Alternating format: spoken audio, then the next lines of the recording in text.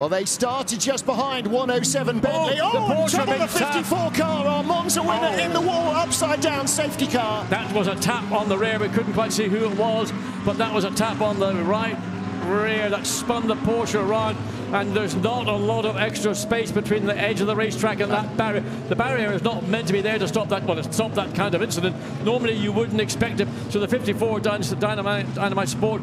So it's got to be a full course. 72 looks like it might have a puncture. I think it's a right rear.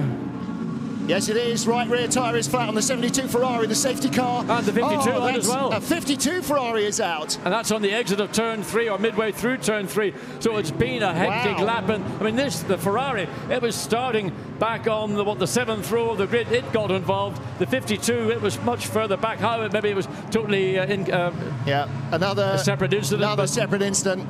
Well, car's not sure whether or not they can go by the damaged Ferrari. You saw the 555 Lamborghini holding back. 488 Ferrari didn't.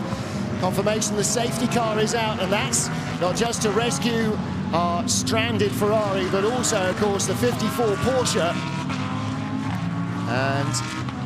And that was the Monza winning car as well, the first of the 5 endurance events in the Endurance Cup. So the Ferrari and the Lamborghini, and whether these two had contact or whether that's just an incidental, but both trying to get back in and out under the safety car. 555, and that was a car that started well up. Yeah, so that's Amici, Alishin in, Zaidash Kanani started the 54 Porsche. Actually, the 555 and the 72 were side by side on the grid. Maybe that's an explanation as to why one's got to cut down right rear. So that's a big setback indeed. And also the 52 Ferrari, Nick Homerson, not in the title race, but his two teammates are, and he's been nerfed off on lap 1. Now, is it just a tyre? There's Homerson's car.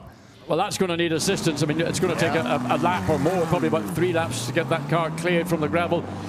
Well, Jim Pla, an outside hope for the Pro-Am Blancpain GT driver's title, has just seen his two rivals, which is the car Bertolini Macules, that's the car of Nick Homerson.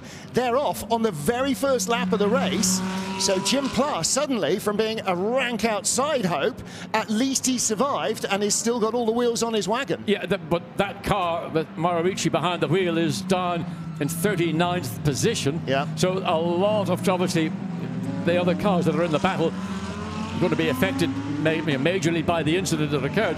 But here we are seeing the field just to the right of the picture. You can see that a lot of rubbish on the racetrack. That might be partly from when the Porsche made contact with the barrier on the left of the track, as the driver saw it on the right of your screen. So that's been thrown onto the racetrack in addition to whatever rubber might have been on the outside of the racing line. Well, we've had lots of racing already this weekend. 2 Porsche